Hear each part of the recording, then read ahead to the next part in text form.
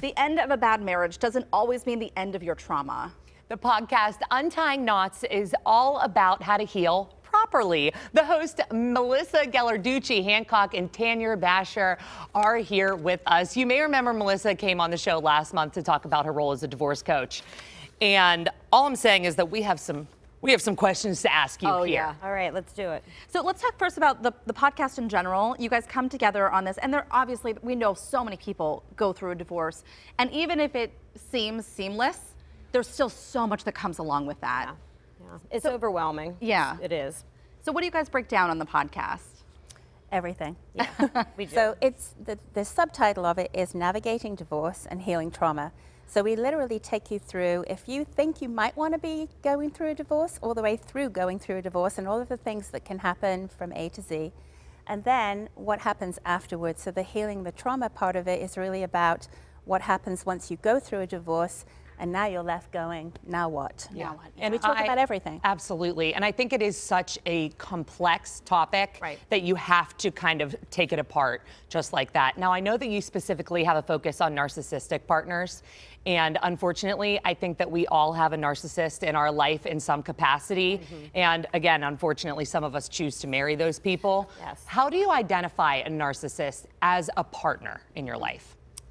Would you like me to speak to that? Yeah. So narcissistic personality disorder is very different than somebody who has narcissistic traits. Right. Narcissistic personality disorder is something that is diagnosed by a professional, and you have to have at least 5 of the 9 traits that are listed in the Diagnostic or Statistical Manual. So that's a very different thing. Narcissistic personality disorder, we aren't able to even diagnose. Sure. We all know what a narcissistic person is like based on the way that they behave. So things like gaslighting, I didn't say that, that's not what I meant, or making you feel like you're crazy. You know, no, that is not what I said at all. You completely misconstrued that, and so they start kind of playing games with your mind. A lot of times they will play the victim. Even if you are the victim, they'll turn it around back on you.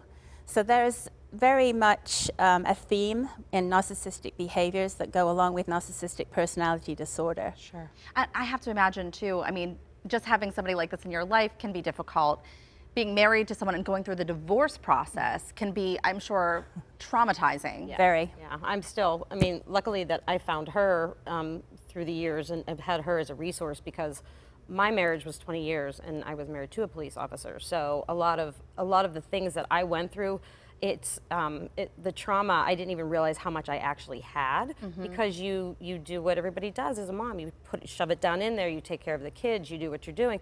Then you start to think you're crazy. Then you start to think like, what am I doing wrong and what's going on? And all those things over the years, when you're just, you know, letting that fester, there's a point where it's gonna come back, and you then have to deal with it, and you don't know how it's gonna come out.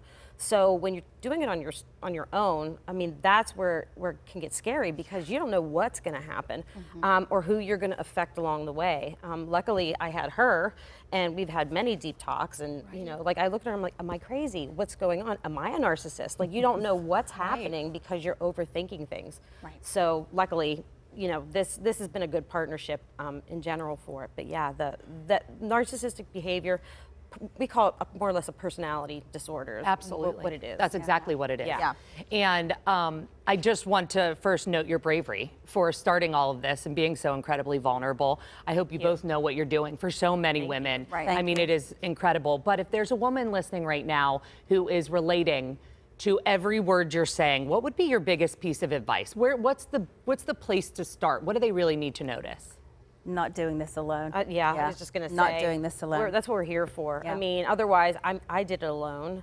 I used my attorney as a sounding board, and that cost a lot of money. Right. So I used my friends. Do that. Friends do it for free. Friends do it for free, but then they get tired of listening to it, or they get stuck in the middle and they don't know what to do, or who to go to, or what side to kind of pick.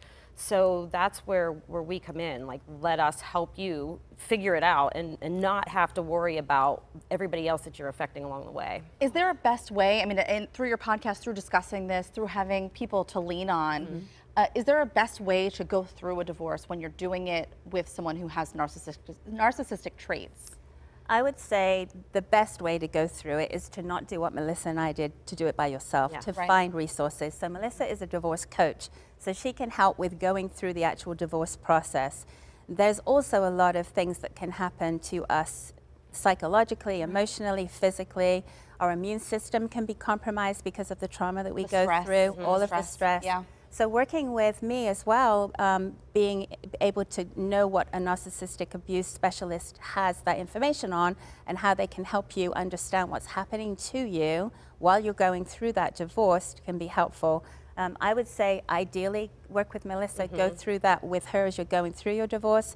Once you're almost through your divorce and after, then it's time to take care of yourself and to really become healthy and whole again and work with me. You're a self-care perfect team. Yeah, perfect team. The self-care is the big part afterwards. So. And this is kind of how this whole podcast started. Melissa's doing her divorce coaching. I'm doing my coaching for narcissistic abuse recovery. It's like, we are going to be best friends, do a and we should start a business, and we're going to do a podcast. And then the next thing you know, here we are. Yeah. So yeah, And thank God for you guys. Yeah, because you're helping so many people heal, like you mentioned. Sure. Yeah. Thank you so much for coming on today. You're so welcome. Thank you for having us. You got to check out the podcast. Untying Knots is on Spotify. If you're interested in checking out any of the episodes, we're going to have a link on our website.